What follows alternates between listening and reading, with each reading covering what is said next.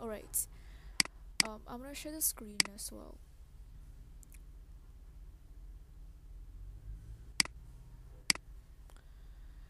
So, as I've told you guys, like yesterday or something like that, today I'm gonna talk about like how I learn English in general, and I'm gonna answer some of you guys' questions about the way I learn English and how I like approach English on a daily basis, stuff like that. Okay, so let me just put that on the presentation mode. You know what? Like before the class, like 10 minutes, I remember I have to finish the slides and then I have to finish that as fast as possible. So, yeah. Okay, so here is the table of contents. Like what I'm gonna talk about in today's presentation or whatever that is. So the first one is my language journey. Like basically, I'm gonna tell you about how I learned English when I was in the third grade and moving on to when I am in the ninth grade right now. And then I'm gonna tell you guys how I improved the four skills in English, which are reading, writing, speaking, and listening. And then how I study vocabulary because I think vocabulary is like the foundation for every single skill, and the more vocabulary you know, the more likely you would improve the four skills. And then some questions that you might have for my English learning stuff. Oh, so my journey. So let me just tell you guys like my story of learning English and how I like learn English, how I self-study it and how I study that at school. So contrary to the common belief, I think that many people here may think that I learned English when I was like in kindergartens or when I was like 4 or 5 years old, something like that.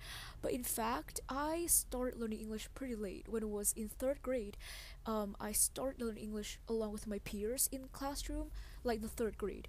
And then at that time, I was first introduced in English. And you know what? I was just completely amazed with how fascinating English was, and I was just hooked on learning English right from the moment that I learned the first letter in English because I just don't know. For some reasons, I mean, like English opened up a new world for me, and it just basically open up a new perspectives into the world of like knowledge, because like English is the international language, right? And you can use English to get access to a lot of resources, to the knowledge that are available online, because a lot of like academic journals and scientific studies are written by top experts in English. So that with that in mind, and at that time I was really curious about another language, so I invested a lot of time in English. But I didn't really take English seriously at that time, even though I was really interested. I mean, English is my favorite subject, was my favorite subject at school, but I did not really spend that much time learning English. I just finished English homework at school, and then at home I didn't really care about that, because at that time I didn't have a clear mindset or a clear vision what why I learned, like what is the reason I learned English for. So I just finished the homework and that was it. I didn't self study, I didn't explore the contents, I didn't self study or anything. But then fast forward until the sixth grade when I first entered secondary school. At that time there was an English club in my school, and I participated in that because English was the only subject that I was interested in, and I really liked. I mean, English besides like mathematics. I don't really like mathematics or stuff like that. So I joined in English, the club English, and so I had to actually immerse myself in the English language as much as possible in order to get prepared for that competition. So at that time, I realized that I have to learn English just merely to pass the exam. I didn't really think that English would literally change my world later on. So basically, after that competition, I started realize something about English, which was that when I actually learn English, I can read more into. So let me just tell you guys this. So basically, my favorite series of all time, if you don't know yet, it is like Harry Potter, and at that time I was reading the Harry Potter series in Vietnamese. I didn't know that it is like the original books are in English. So I just read the Harry Potter series in Vietnamese, and then at that time when I was just basically surfing on the internet, I just stumbled upon a post that like kind of like purchase or like it is like telling like the Harry Potter series in English are on sale, and I realized that the Harry Potter series, which are my favorite series in the entire world, I love Harry Potter a lot. Like I reread the books multiple times. Like I lost count of it. But basically, anyway, so I stumbled upon that, and I realized that I really want to read the original text, and I decided to learn English in order to help me to read the original Harry Potter's books.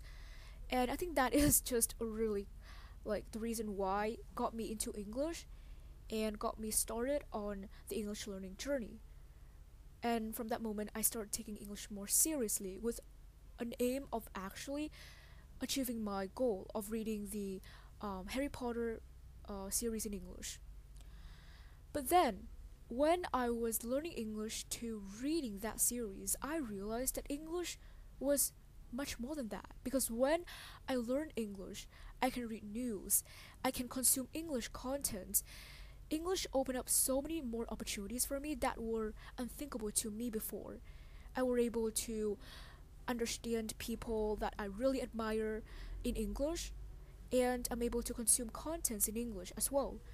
So that just really, really fueled my passion for learning English, and I decided that English is gonna be something that I would like to conquer.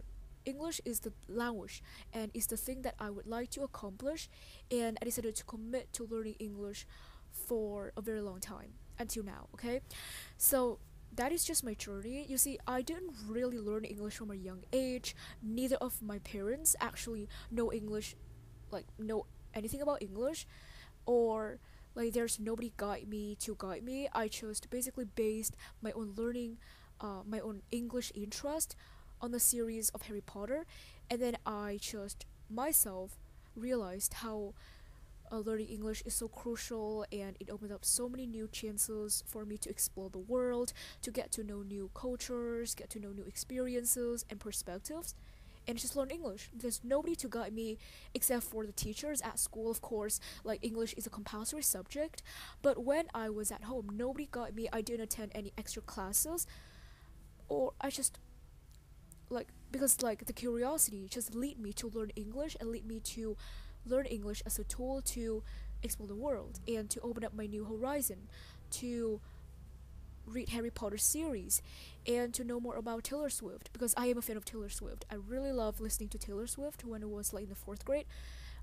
So English, like I love English from the small little things, from the things that were really that were really relatable and attached to me, and from that my love for English just grew. So I think that is really crucial because you have to identify what you like in English, and that really motivate you to learn English.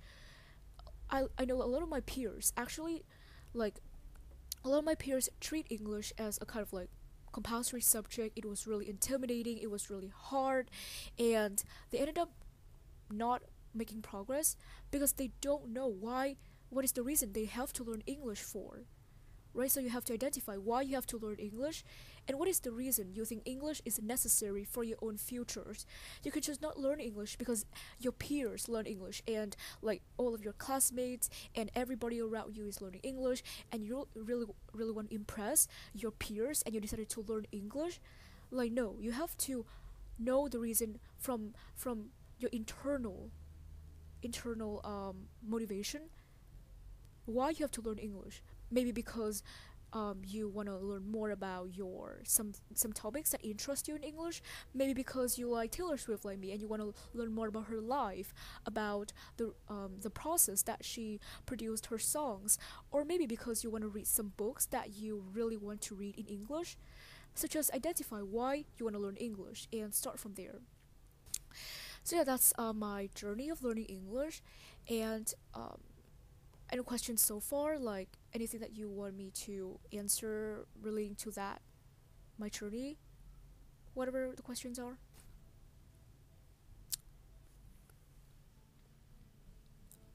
Okay, I guess there's no question, so I'm gonna move on to the next part. Okay, so the next part, which I'm gonna talk about how I learned the four skills and how I like started from the moment I started taking English seriously, how I learn English. Okay, like for e- each individual skill. So let's start with the speaking. So I have two tips. Not tips, I think it's not tips. Actually, it's like two ways that I approach speaking. So the first one, maybe it's bad news for you guys, but there's no shortcuts to speaking, okay? So a lot of people tell me that my speaking ability is so great, like they want to learn about how I improve speaking and the tips that I apply. But honestly, I don't have any tips. Like I don't have any tips. I just practice a lot. I just turn speaking into a part of my daily routine and I speak whenever I can.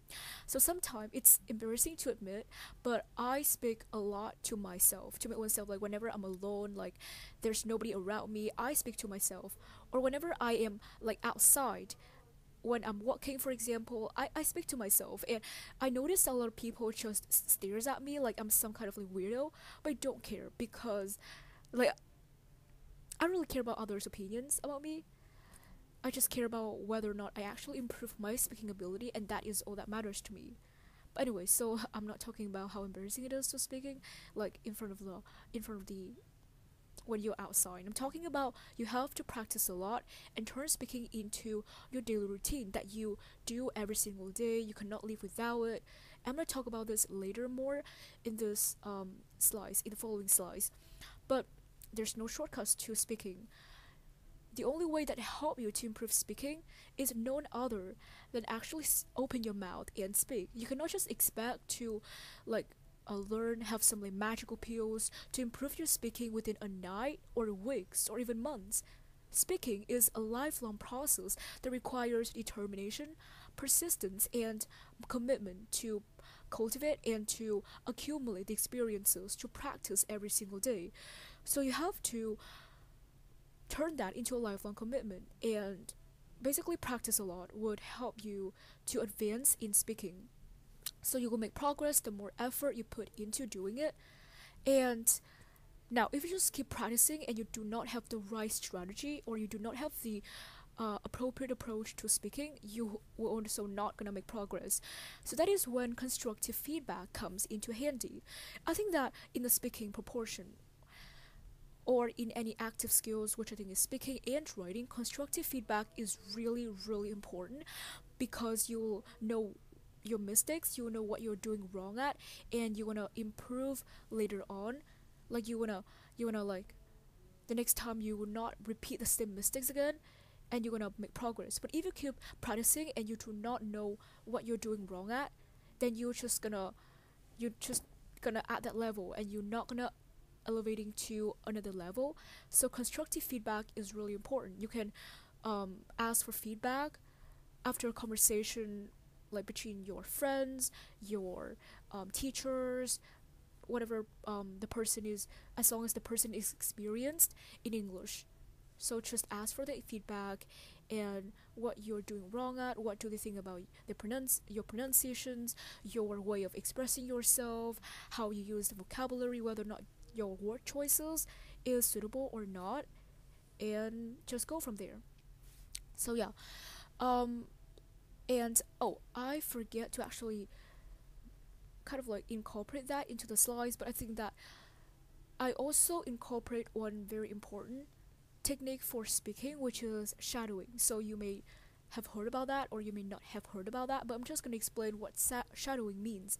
So shadowing is basically you mimic, you kind of like repeat, and you mimic the way that the native speakers speak in an audio. For example, you watch an English content or an English video, and then you mimic the way that the speaker express himself or herself in the video, and you will, after a long period of time of doing that, you will subconsciously absorb the way that they express and they speak, and you would adopt a more native-like accent. So I think shadowing is a really cool technique. I actually have been putting that into use a couple of weeks ago, and I can see that it's really effective. Like I don't know, but I just see that I can make there's a huge difference between my accents before and after I shadowing for a period of time. So you can actually put that into use and see whether or not it works for you. But I think that the two most important techniques: practice a lot and constructive feedback for speaking. And then we have the writing proportion, which I think is like, uh, well, to be honest with you, I am terrified with writing. Like, I just don't know. But whereas, like, for the three other skills, which are like listening and reading and speaking, I'm able to, like, that come really naturally to me. But when it comes to writing, I'm struggling a lot. Like, I don't know how to organize my ideas, how to use academic vocabulary. I just don't know. And I ended up really sucking at writing. But then I realized that the root cause why I am so, like, why writing is my weakness, is because I don't put enough time into it. I don't like spend much time into writing, and I ended up just basically doing really bad at it and terribly writing. Like, my writing sucks so much that I even like avoid writing as much as possible. Like, whenever people ask me to write a letter or an email or whatever that is, I just avoid that. I don't want to write.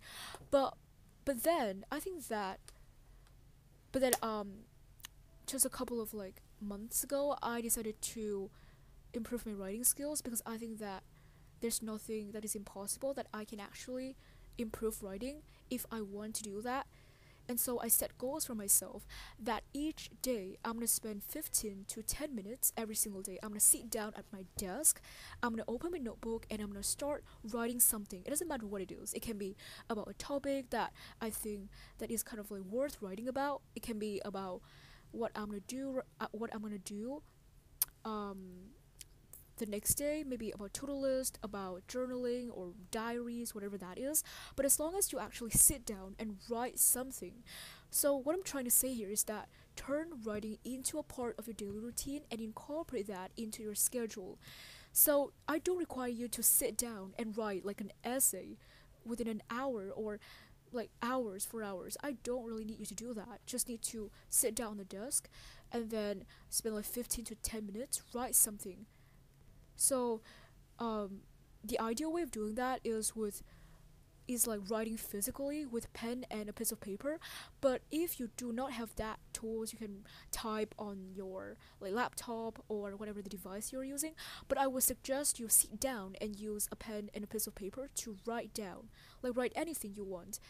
Okay, because just turn that into your daily routine, and after like 10 and 15 minutes of writing that, you can advance the amount of time you spend for writing each day. Like, you can write 30 minutes, and then you can also increase the difficulty of the materials or the things that you write. Like, for example, if you write about what you're doing, like you'll write a short paragraph within like a few weeks, and if you want to make some changes, you can write about like you can write an essay or essays about a complicated matter, or a like academic matter.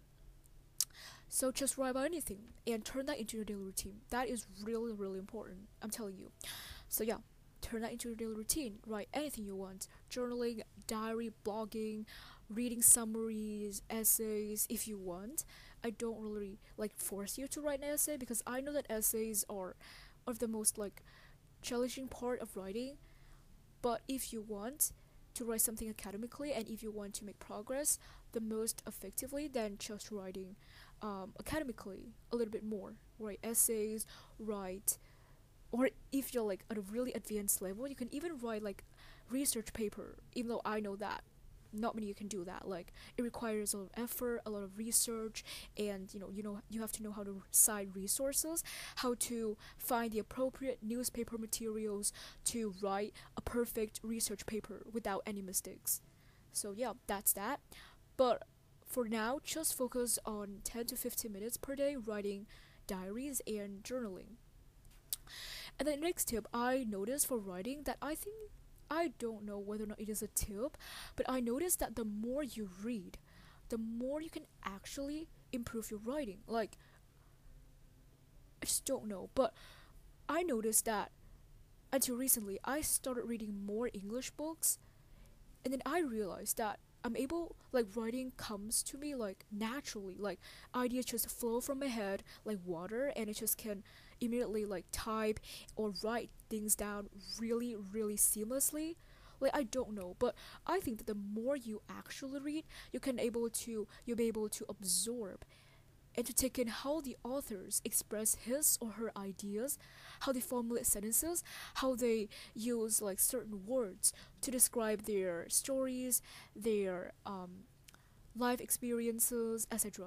So, for example, let's come back to our example of Harry Potter. So, I cannot tell you guys how many times I have read Harry Potter and how many times I watched the movies as well, but for the sake of this particular skill, I'm just gonna talk about the books. I'm gonna talk about watching movies later in the listening proportion. So for the reading books, I actually I realized I noticed something that kind of ridiculous, which is that my writings sound a little bit more like J.K. Rowling. Like I don't know. Okay, maybe this is just I am being delusional or something like that, but I don't know. I think that I sound a little bit more like J.K. Rowling until recently. So yeah, I think that because I read Harry Potter so much, that J.K. Rowling has a lasting impact on my writing, and like she literally influences my writing and my writing styles. So I think that the more you expose yourself to different authors, to the author that you like, the more likely you're gonna adopt their writing styles and start writing just like them. Like, just just to put that into practice, just to try that, just read. So first, let's start with some the same authors first. You wanna start with, for example, J.K. Rowling. You wanna finish reading her 7 books, and let's see whether or not you actually sound more like J.K. Rowling. But for me, I think that I sound kind of like that after reading Harry Potter multiple times. So that is just something that I noticed. I don't know whether or not it is actually like scientifically proven or it is actually valid to use, but that is just from my personal experience that the more you read, the more you can improve in your writing.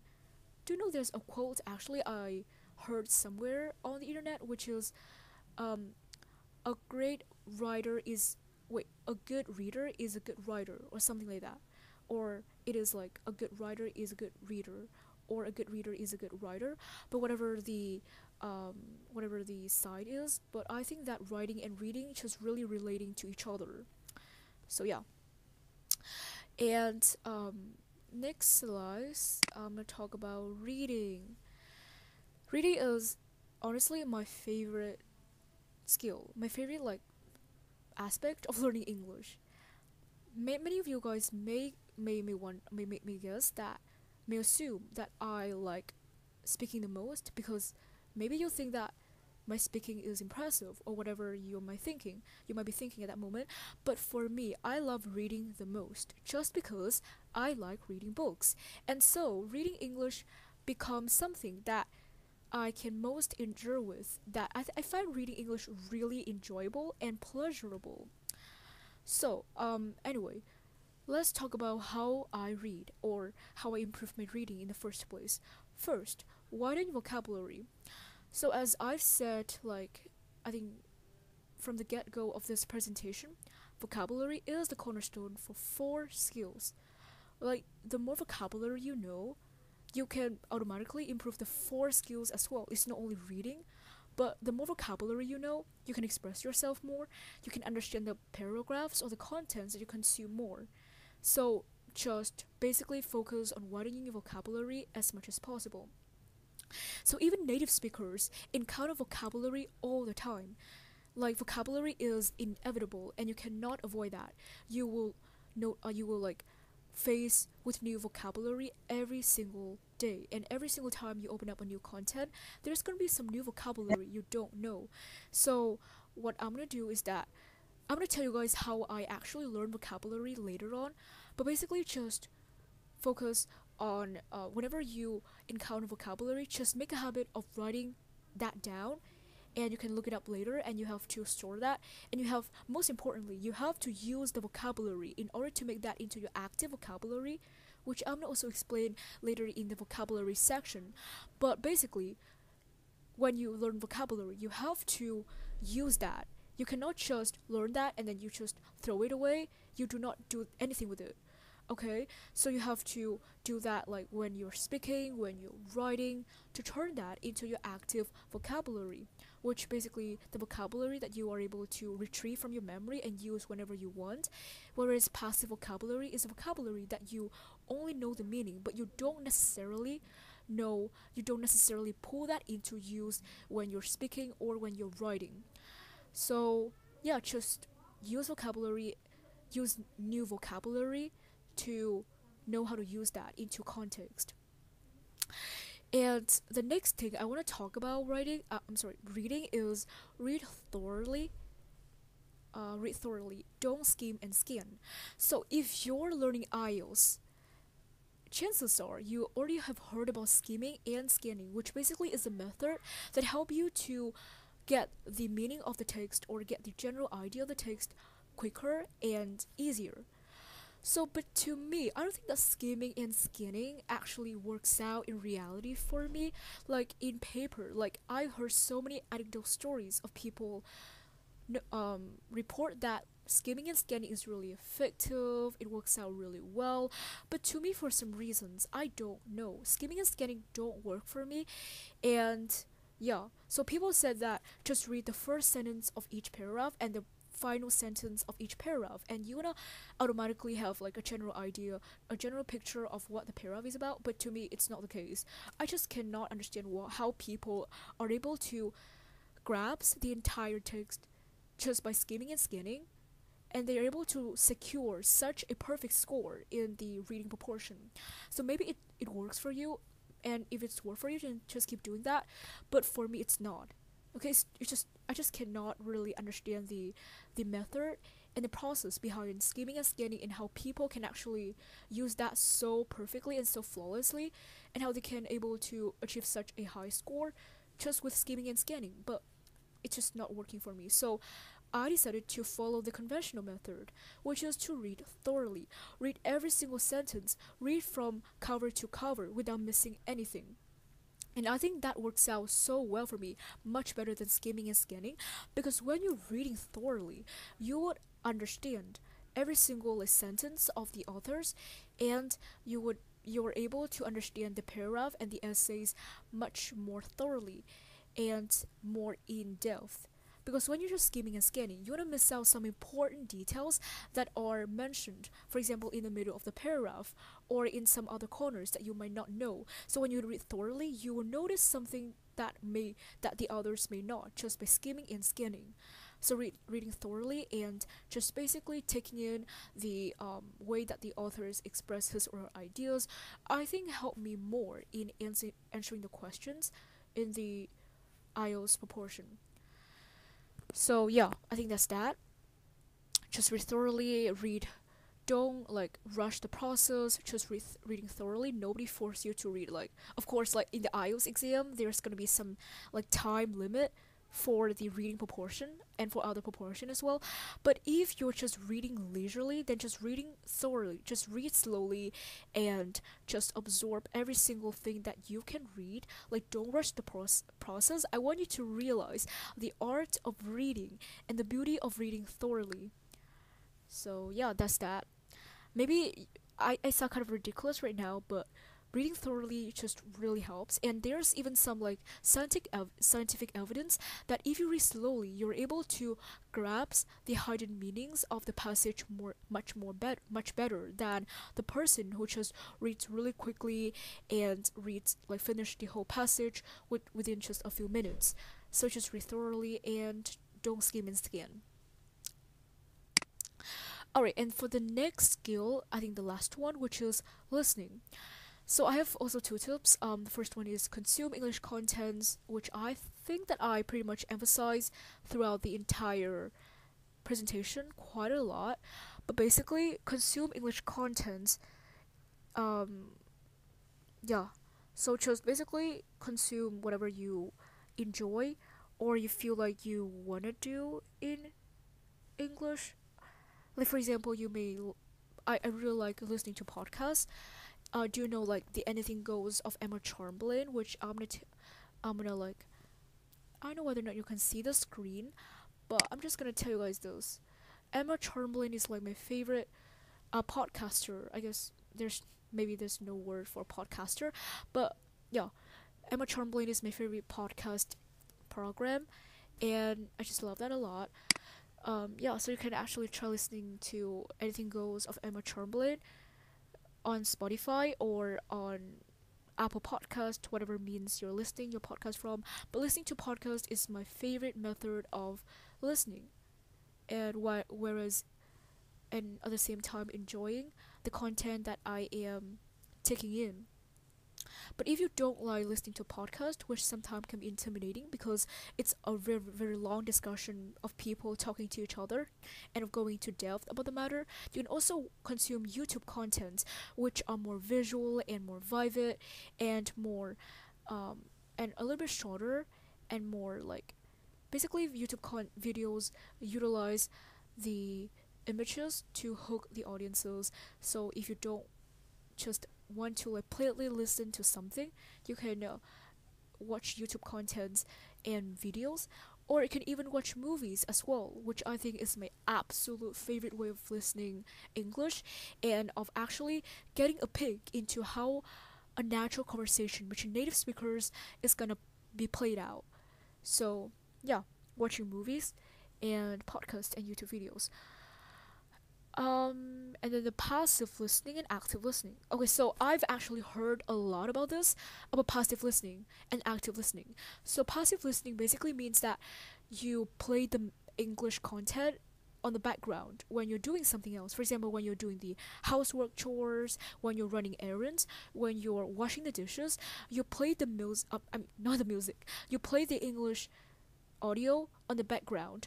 You don't necessarily have to concentrate on like understanding 100% what the audio is all about, but you just basically familiarize yourself with the listening materials.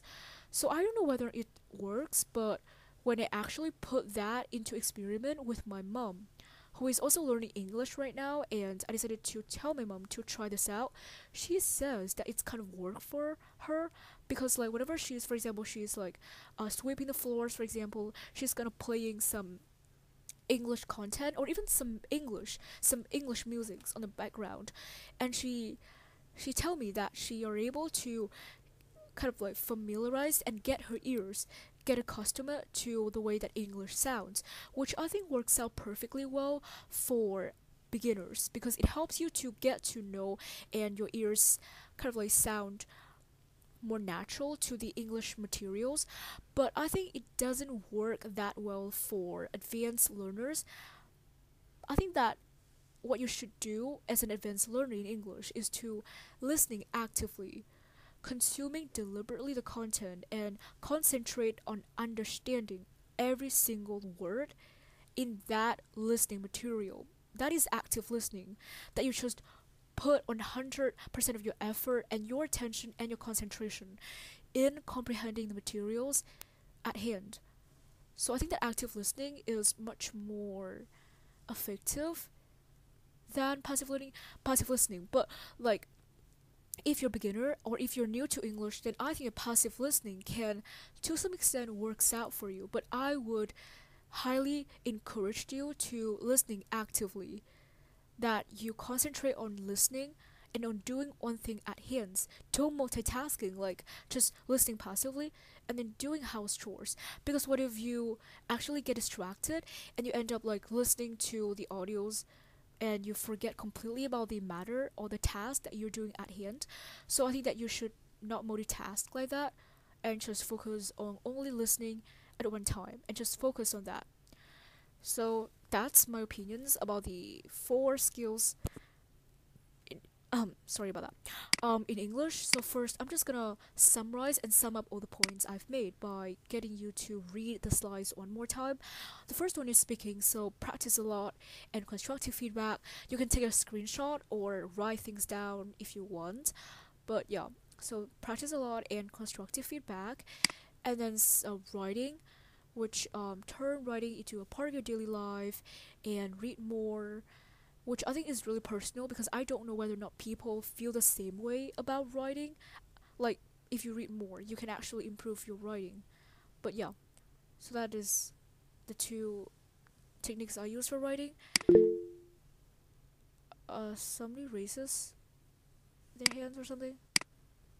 Oh no, sorry about that. Okay. Anyway, so reading, which is widen the vocabulary scope and read thoroughly, read in details. Don't rush the process, just enjoy the art of reading, don't skim and scan. And listening, which is to consume English content, what you enjoy, and passive learning versus active listening. You can actually put that into practice right after this presentation of mine. Like for example, just play the English content on the background when you're doing something else, and see whether or not after some time whether or not you actually improve your listening, versus when you're listening without any distractions, without anything on your mind, and like you just focus your heart and your soul into listening. Which one is more effective? But I think that active listening has more potentials. Okay, so before I move on to the next section of the presentation, any questions so far? Oh, no? Alright.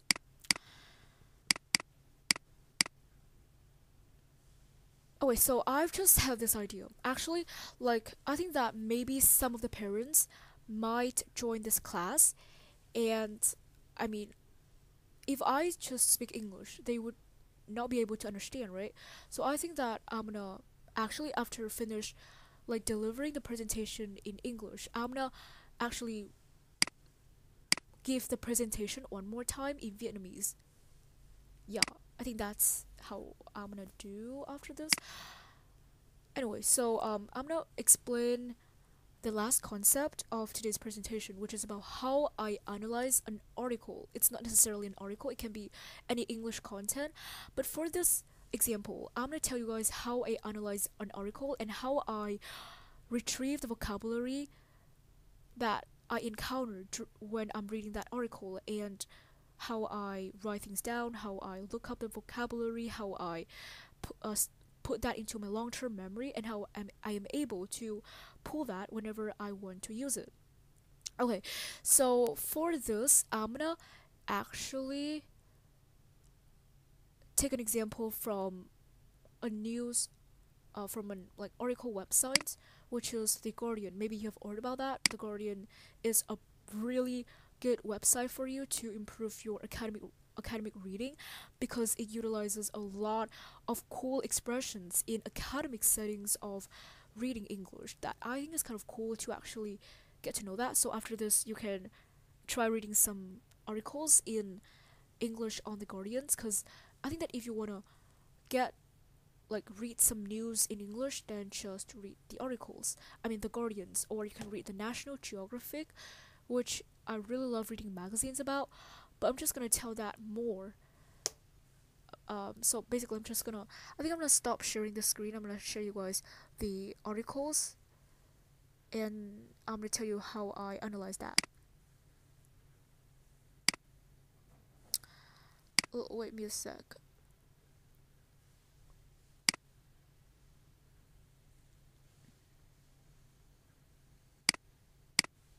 Okay, so for example, I'm gonna take The Guardian as an example. Of course, you can actually read like any news articles, website, whatever, to your preferred choices. Like it is not restricted to only The Guardians. You can read CNN, you can read NBC, you can read National Geographic, you can read whatever you want as long as it is in English. But for the sake of this video, I'm gonna just take the example of The Guardian. Alright, so immediately just pops into my eyes when I click on this is some headlines, like some of the most noteworthy news of the day, but I'm not really interested in the politics, so I'm just not gonna read that. So let me just choose some news that actually excite me about the environment. Okay, so in case you don't know, I really love learning about the climate change and the environmental problems, and about biology in particular. So yeah, I'm just gonna choose some news about the environment to take as an example. let's see. Pollution. Abandoned pipelines could release poisons into North Sea, scientists warn. So let's just take that. Okay.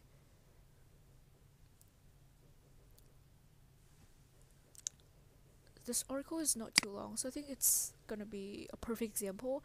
So I'm gonna read out loud, and I'm gonna highlight whatever like new words I encounter along the way, and then I'm gonna tell you guys what we're gonna do after that. So, abandoned pipelines could release poisons into North Sea, scientists warn. Researchers say toxic chemicals pose a pollution risk as oil and gas companies are allowed to leave pipelines to rot. Decaying oil and gas pipelines left to fall apart in the North Sea could release large volumes of poisons such as mercury, radioactive lead, and polonium 210, notorious for its part in the poisoning of Russian defector Alexander Litvinenko, scientists are warning. Mercury, an extremely toxic element, occurs naturally in oil and gas. It sticks to the inside of pipelines and builds up over time, being released into the sea when the pipeline corrodes. Some methylmercury, the most toxic form of the metal, is released by the pipelines, although other forms can be converted into it. The International Minamata Convention on Mercury states that high levels in dolphins, whales, and seals can lead to reproductive failure, behavioral changes, and even death. Seabirds and large predatory fish, such as tuna and swordfish, are also particularly vulnerable. So far, there's no new vocabulary, so let's continue reading. Liam Payton, a researcher from the Institute for Analytical Chemistry at the University of Graz, who has raised the alarm over the mercury pollution. Okay, so this is not necessarily like new vocabulary, but I think this expression is kind of cool. Raise the alarm. So I'm just gonna highlight that just for paying attention later. Told The Guardian and Watershed Investigations that even a small increase in mercury levels in the sea will have a dramatic impact on the animals at the top of the food web. There are about 27,000 kilometers of gas pipelines in the North Sea, and scientists predict the amount of the metal in the sea could increase anywhere from 3% up to 160% from existing levels. In some countries, such as Australia, companies are required to remove them when the oil well stops operating. But in the North Sea, companies are allowed to leave them to rot away. Why there's no vocabulary? Because normally when I'm reading the Guardian news, I encounter so many new vocabulary, but for some reasons I don't see anything here. But let me just basically take a look through this and see. I think I'm just gonna read in silence because that way I'm gonna read more faster. So yeah, you can read along if you want, but just wait me for a few minutes. And I'm gonna highlight any keywords. I mean, not keywords. I'm gonna highlight any new vocabulary along the way. So yeah, you can read along if you want.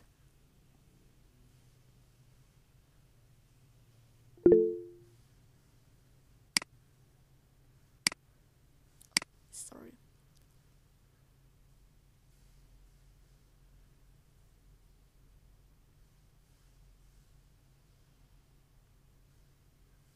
Oh here. Oh here. Partition. So there's a new word for me.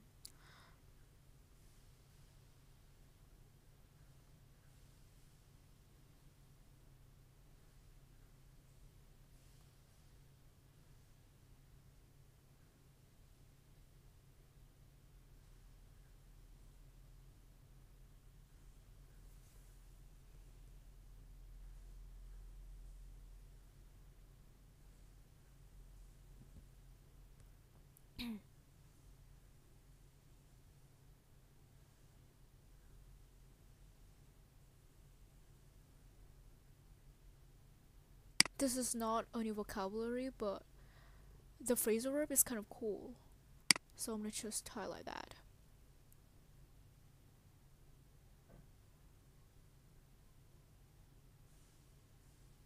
Here, pernicious. I don't know. I don't know the pronunciation of it. Pernicious, maybe pernicious. I'm just gonna highlight that.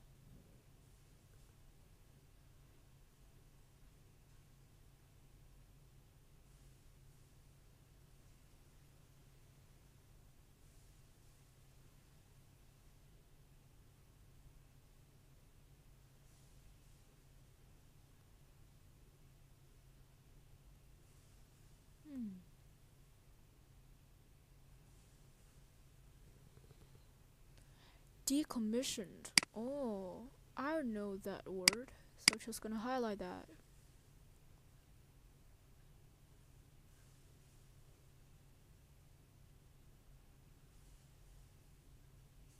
Meaning is obligations.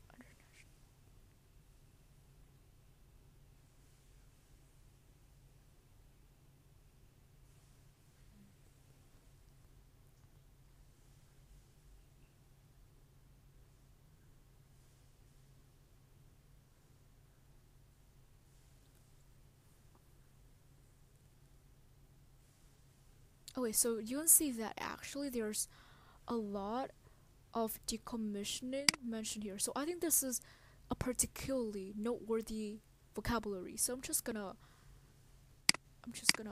change the color of this word because this one appears quite a lot in an article. And whenever I encounter a new word, and especially if it encounters a lot throughout the entire article, that is the sign that this vocabulary is worth noticing more than the other.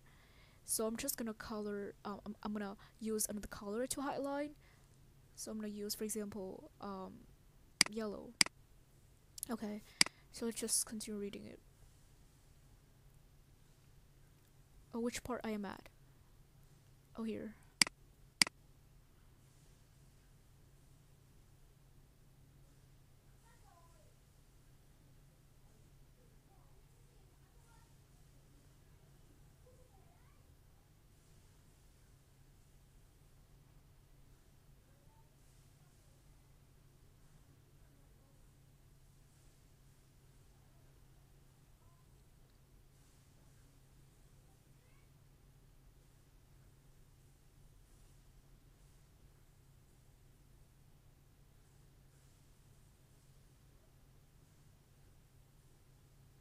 Okay, I'll finish that.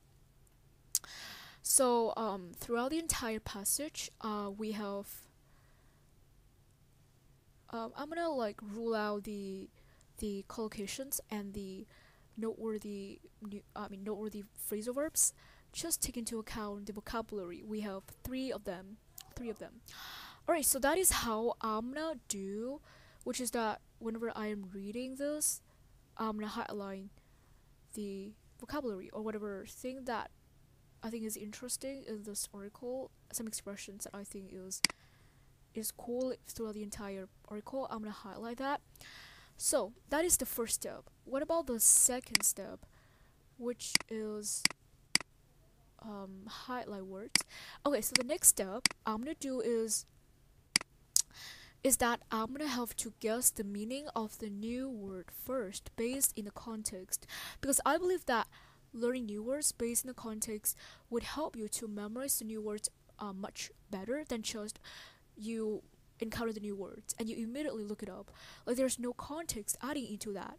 So if you actually put the word into context, then it's be so much easier to memorize that, because you're able to, whenever you like remember the new word, you're gonna link that into a particular context that you have actually put that before. So it's much easier to recall the new words, as long as, and also use the, and know how to use the word, like when to use the word, what context you can actually use that word, and not use word like unceremoniously. So for example, the mercury is more likely to partition between the sediments, water biota, and atmosphere, adding to the global mercury cycle. So partition. Actually, I remember that I've actually like met this word before, but I don't remember the meaning of it. Like for real, I do see that before. Like it sounds so familiar, but let me just guess. Okay, maybe the guess turns out to be completely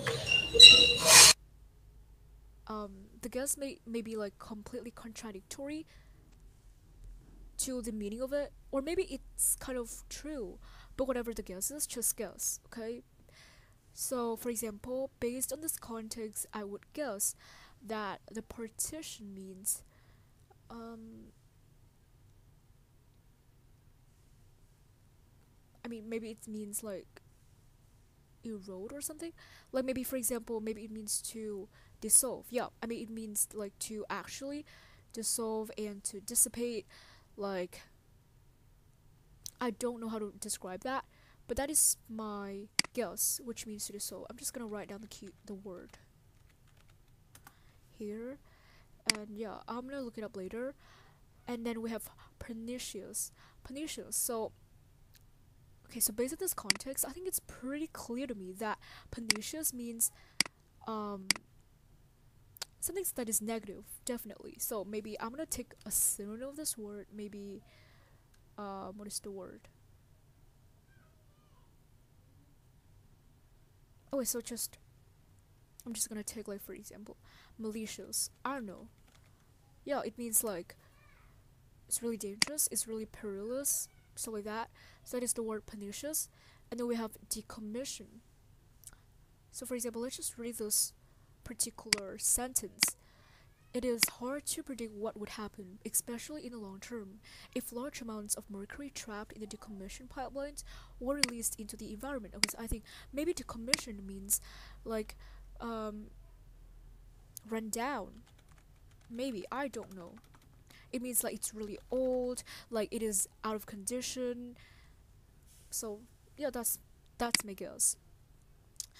Okay, so after that, it is the time to look up the new word. So I'm gonna look up this partition first on the dictionary. So let me just wait. Can you guys actually see? Um, wait. Let me just stop sharing. I'm not sharing.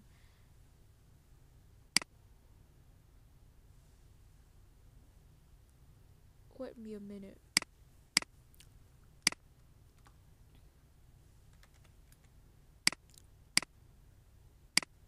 Okay, so after that, I'm gonna go to the dictionary. So choose like an what is the word?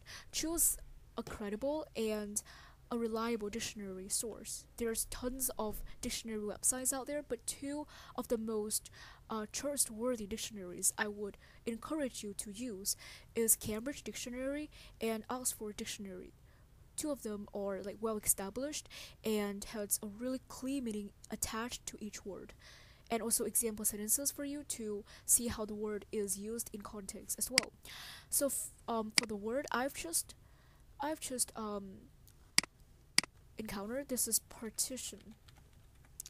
So before clicking on the word, I have a kind of like a disclaimer for you. So the guess might be completely different from the real meaning, or it might to some extent kind of like true to that. But you should not feel discouraged if like the guess is different from yours. I mean, the meaning is different from yours because it's completely normal, but at least you actually put extra effort into learning the vocabulary by guessing the meanings of it first before looking it up. So here it is. Partition. Oh, it's not a noun because in this case, if you actually look at the like for example, if you actually look at this, you see that partition here. So just based on the grammatical structure of it, Mercury is more likely to. After to is a verb, so partition in this case cannot be a noun. That is one way for you to identify the form of the vocabulary and choose the most accurate meaning in this case. Okay, so let's come back to our dictionary website. Here it is. Partition. Verb to divide one part of a room from another with a thin wall. It's not that. To divide a country into separate areas of government. So basically, it kind of like means to divide, right? Whatever the context is, but it means to divide. Let's see whether or not it actually fits the description of this particular sentence. So, the mercury is more likely to partition between the sediments, water biota, and atmosphere, adding to the global mercury cycle. Okay, so I think it might actually fit here, even though I do not really get the meaning of it at first. But I think, let me just explain what I think about this. So basically, it means like mercury is gonna divide between these different elements, like sediments and water and biota and stuff like that, and it's gonna contribute to the the amount of mercury globally. So that is how it goes. But let's see whether or not we actually see anything else besides the verb meaning of this word, because there's might be something else. Because this to divide something into more or two or more parts. So yeah, in general, it means to divide. Okay, so let me just see this. So okay, so wait. So you see that the meaning turns out to completely different. Like it has nothing to do with my guess, but that's okay because at least I learn I've learned something new, and like it is so you know that mystics tend to actually stick more. No. Actually, you're able to remember your mistakes much better. So if you make the impression that you're guessing it wrong and then the meaning turns out to completely different, then you're able to memorize that because the next time when you encounter this word, so you might actually remember the word dissolve, but then you realize that you remember that you actually look it up and it is actually to divide. So you're are more likely to remember this word and you'll not repeat the same mistakes. So yeah, I'm just gonna make like write a note on this, and I'm gonna sum up all the new words into my notebook later on after this lesson. So basically, partition in this case mean to divide. Alright, and then we have pernicious. So let me just go to this, and I'm gonna look up the word pernicious. Now that oh wait, one thing I'm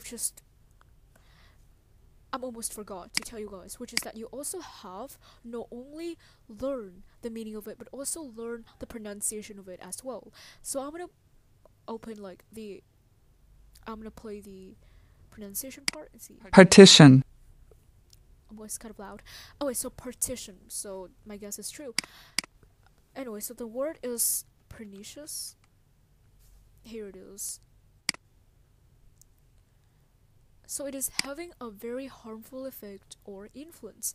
It is exactly what I think the word is supposed to be. So you see, my guess is true. Malicious is gonna have the same meaning as having a harmful effect. If you don't believe me, then I'm just gonna put that here. Here. I'm intended to cause harm. This is especially, but this does not apply for all the case. So intending to cause harm basically means like harmful, it's really adverse, stuff like that. So yeah, so that is malicious. Anyway, so pernicious. Pernicious. Pernicious. And then you can actually read this example for further context. The cuts in government funding have had a pernicious effect on local health services. And one thing that I want you to remember when you're learning vocabulary is that you also have to learn like a fixated or like a commonly used collocation that go along with this word. For example, pernicious often go with have a pernicious effect, which means have a very harmful, a very malicious impact on something. So that is how I learn new words. I learn it with phrases, with commonly used collocations that I can pull out to use every single time I remember the word. I can use that within a particular phrases. So yeah, I'm just gonna go to this website again. I'm gonna write down the have a pernicious effect effect on. So yeah, that's that. And then we have decommission.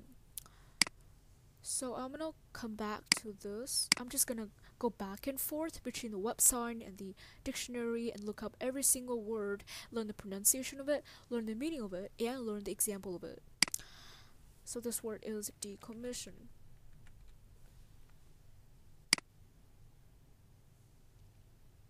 Okay.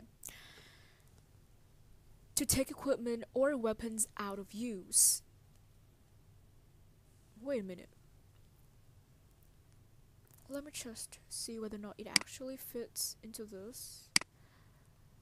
It is hard to predict what would happen, especially in the long term, if large amounts of mercury trapped in the decommissioned pipelines were released in the environment. I don't really get the meaning of this. Decommissioned. Why is it related to weapons? Well, let me see if there's any other like meanings or definitions. To officially take a factory or other industrial building out of use and make the area safe.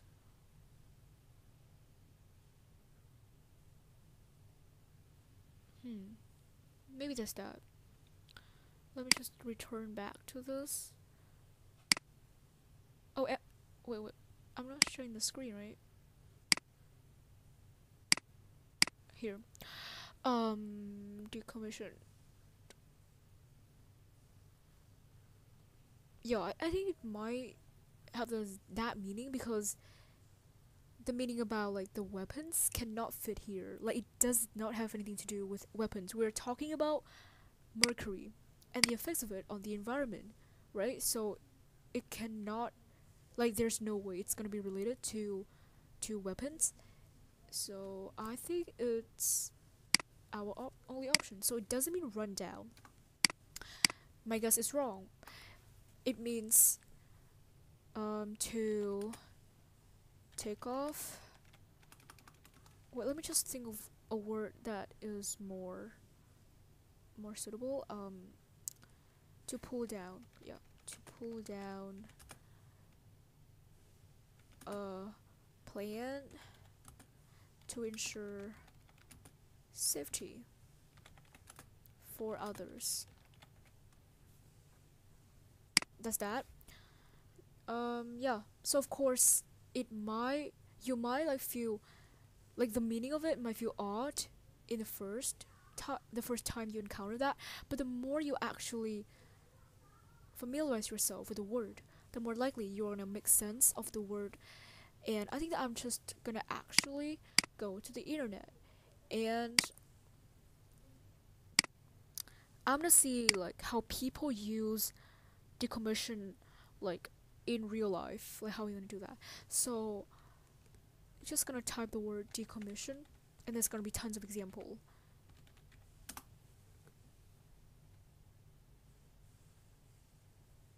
Here, make a nuclear reactor or weapon inoperative and dismantle and decontaminate it to make it safe.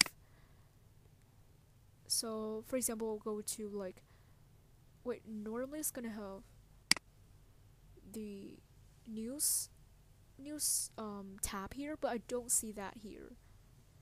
But anyway, so basically after reading another definition from another website, I have a better idea about that, which means to make like a nuclear reactor here or like some sort of plant inoperative or dismantle that to ensure the safety of a particular to make it safe and to make the surrounding environment safe. So that's that. Alright, so that kind of makes sense to me now. So I'm gonna stop sharing this. Wait, let me just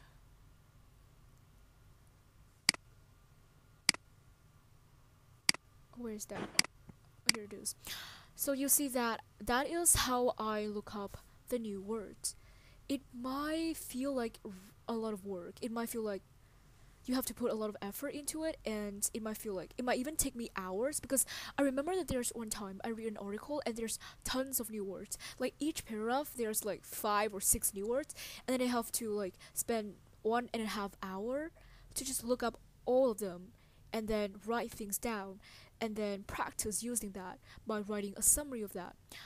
So yeah, it takes a lot of work, but the thing is that the more effort you put into something, the more likely you're gonna remember that in the long term. So because I put a lot of effort into sticking and into committing those new words into my memory, I am more likely to recall that later on. So that is how I am studying new words. Yeah. So I'm gonna return back to my slides. Oh, and after that, after looking up the new words, the end of the step is to write things down. But I'm not gonna do that because I cannot show you guys how like how I write things down, because it's obvious. Everybody know how to write new words, right? You write down the new word, the word form of it, whether or not it is a verb, a noun, or an adjective. Then you write the meaning of it. You can actually rephrase the meaning, like paraphrase the meaning of it in your own words if you even want to make that more personal to you. So then, or you can just basically copy down the meaning from the dictionary. You write an example. So you can copy an example from the material that you encounter the new words. Like in this case, I'm gonna write down the examples, the sentence that have the word in my notebook. And then I'm gonna write down any additional phrases, collocations, or any fixated phrases that often go along with this word. Like the example of this pernicious, right? We have a pernicious effect on. And then the next step is to actually summarize the entire article or whatever resource you are actually reading into a short summary using the new words you've just learned and you've just actually acquired. So that is how I learn new words. It's really intimidating, it's really time consuming, but it's also really effective as well. Okay, so let me just return back to my slides. But I think that's pretty much everything today. Yeah. Wait, let me just. Okay, so just to summarize that, and if you want to take a screenshot of it, then just go ahead. How I analyze an article. There are 4 steps to follow. The first one is read multiple times. Actually, you don't necessarily have to read multiple times, but if the article is too incomprehensible, or if it's too complex or too abstract, then it might require you to actually read it multiple times to get the meaning of it. Then just go ahead and read multiple times. Don't worry, it doesn't mean that you're stupid or you're like dumb or something. It just means that you have more time to actually understand the article more thoroughly and more in depth. And then the next step is when you're reading. Actually, this step is when you're reading this article, you highlight the keywords. Oh, and by the way, if you're wondering what the highlighting tool I'm using when I'm reading this article, then I'm just gonna show you guys that. I'm just gonna go back to this.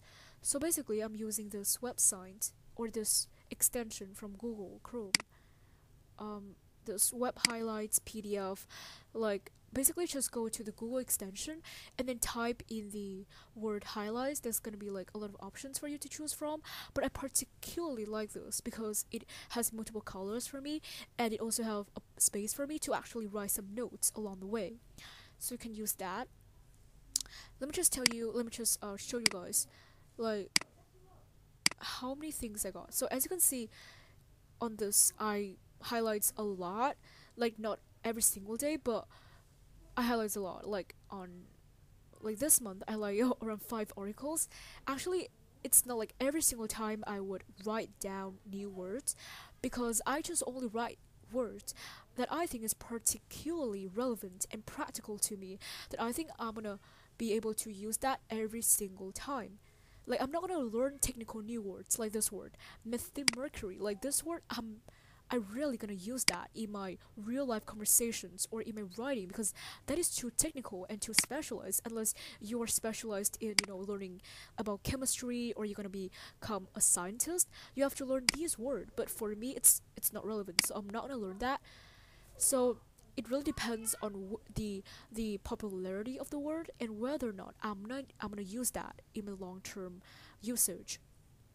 But basically, I highlight a lot, like from different resources. You can see that.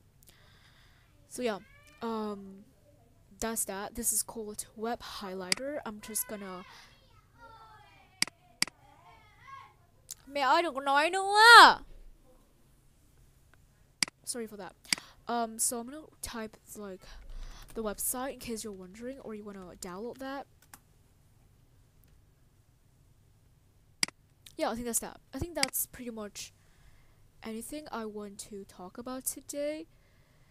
Anyway, so to sum up. Wait, let me just share the slides again. Okay, so first, the next step is to highlight words and to make a guess based on the context of it, and then look them up in the dictionary. Choose some dictionary that is reliable and that is official from like top universities like Oxford or Cambridge, stuff like that, and then put them into use. I think that is probably the most important step of learning new words, which is you have to use that. If you learn new words and you don't put that into practice, you don't use that, then it's gonna fall into the passive vocabulary, which means you know the meaning, but you don't necessarily pull that into use, or you don't necessarily like use that or remember to use that when you're having a conversation or when you're writing an essay. So you have to put them into use to, well, stick that to your long-term memory. So that's pretty much everything I'm gonna share in this presentation. I think it's pretty much a really long one, like an hour, over an hour actually, according to my recording timer here. But yeah, so the last part is any question. Oh, actually, like I remember when my mom actually posted like me having a meeting tomorrow on her Facebook account. There's one question from someone, I don't remember the name, but wait, let me just take the question from this. I actually put that here. I'm gonna share with all of you.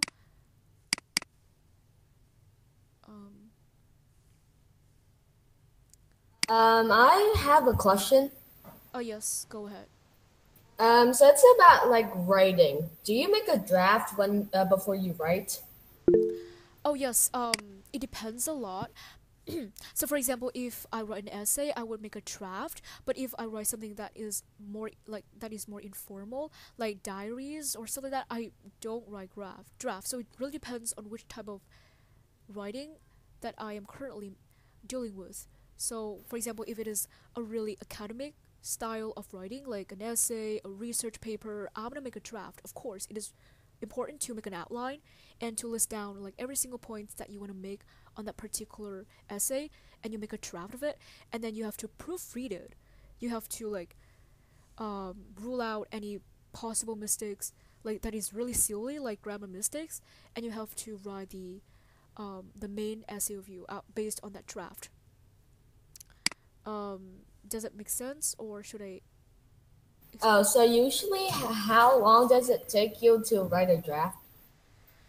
Um, well, again, it really depends on the type of question. Now, if the essay prompt is actually something that I do not have too much knowledge about, I would have to do research, and it's gonna take me a lot of time to do research, to read all the papers, and gather all the resources and materials that necessary for me to actually write that particular essay. So for that particular essay prompt that is more complicated and out of my knowledge, I'm gonna have to do more research, and of course my draft is gonna take more. But if the essay is something that I can relate to, or something that I actually have a pretty much general knowledge about, then the draft is not gonna take long. It's gonna take around like 15 to 20 minutes for me. Okay, does it make sense, or any more questions? Okay. um Somebody raises their hands. I have a question. Yeah. Uh, what's methylmercury? Methylmercury. Okay, so basically I don't know, because as I've told you earlier, I don't bother looking it up because it's some kind of like technical term.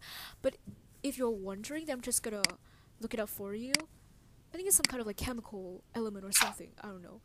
But let me stop sharing this, and I'm gonna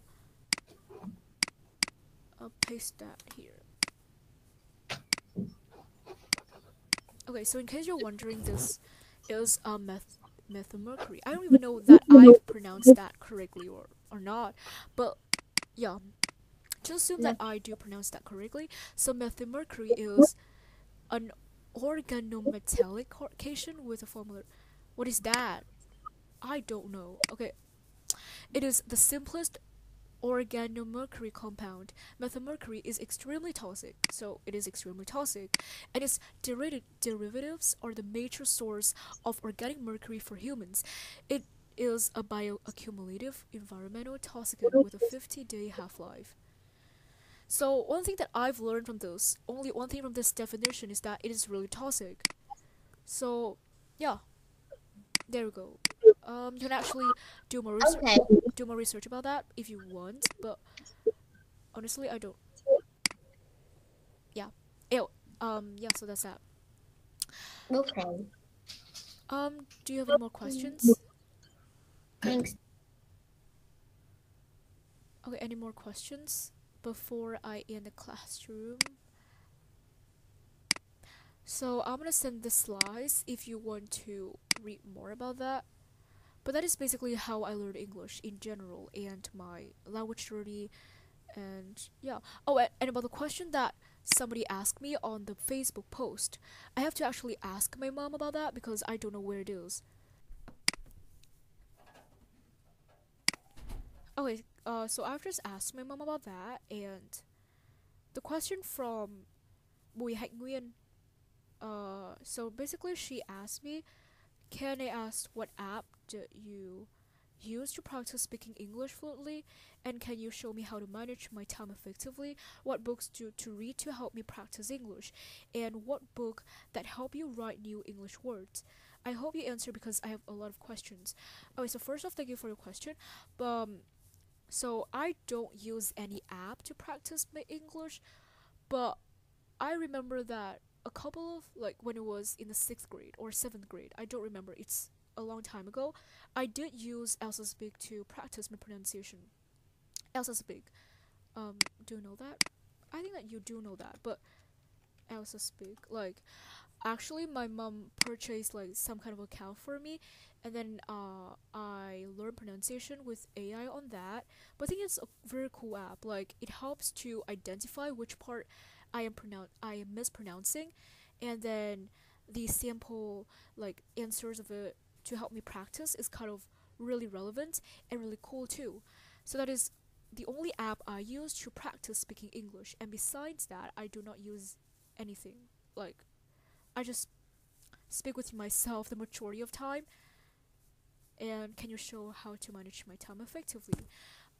I'm not necessarily an expert in time management, but if you're asking those, then I would say that in order to manage your time more effectively, you would have to make a to-do list, like write things down and to organize that, to make a timetable for you, and you have to stick to it. You have to be disciplined with yourself. That is the core thing of managing your time effectively, which is to be disciplined and to commit to your timetable. Yeah, I think that's that. I don't have general many tips for time management because I'm not really good at it. I procrastinate a lot.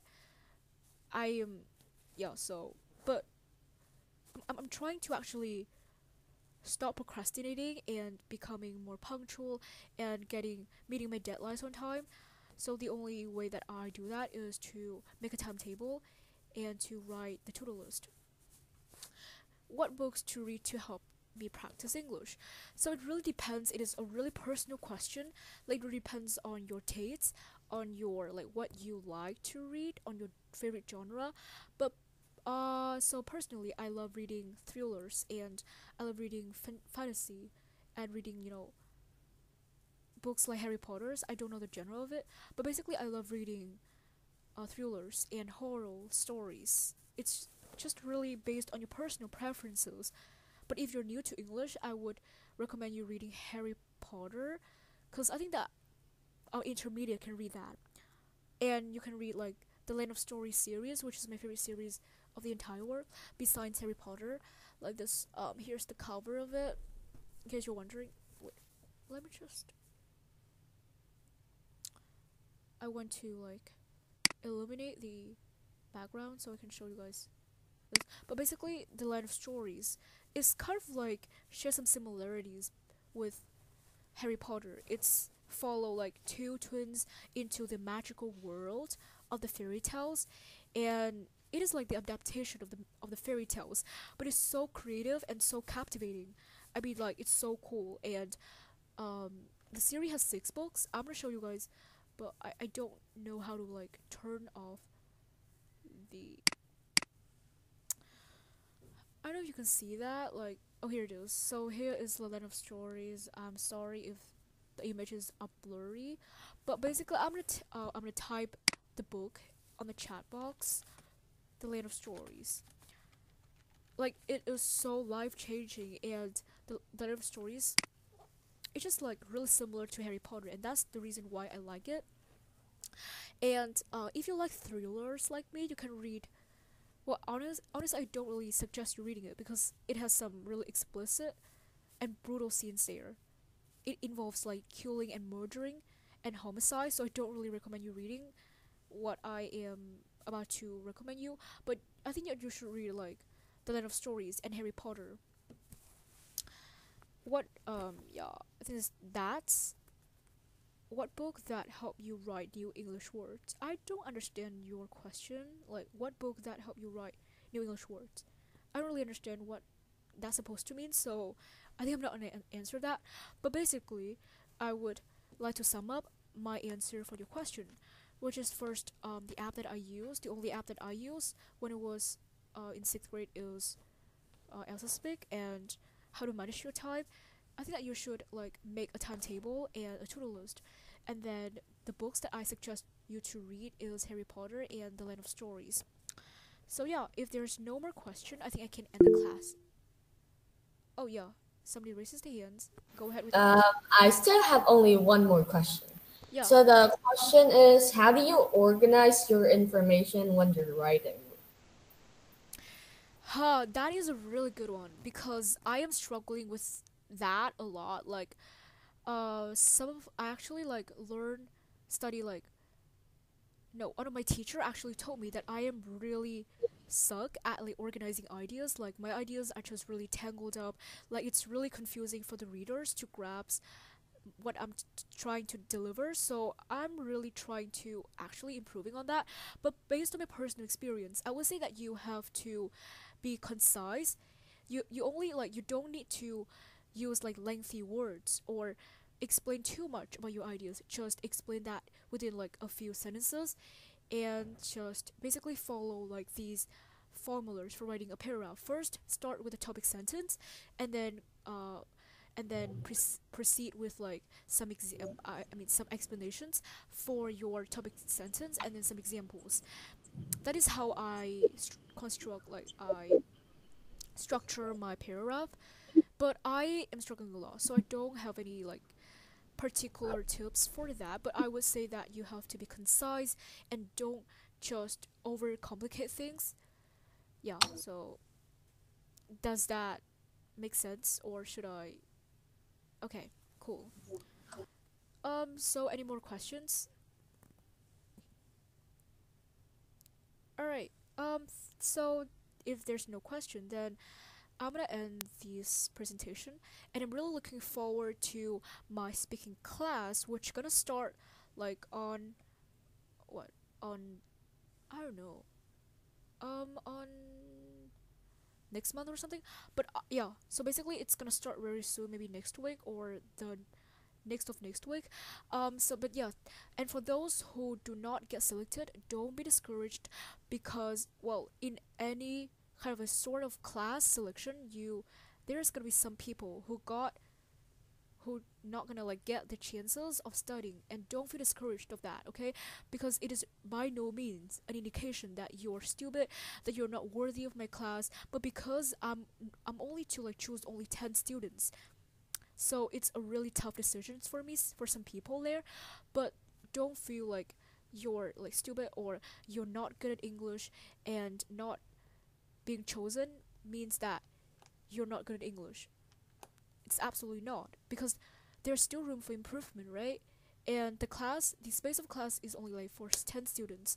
So even though you do not get chosen, don't worry, because I'm gonna like open a few more classes in the future, and maybe you get the opportunity to study with me too. So don't worry about that. Yeah, so I think that it's pretty much kind of long, and thank you so much for your participation. I'm gonna see you in the next, maybe the next presentation if I got the time. So bye, have a nice Sunday. Bye, teacher. Bye Bye. bye.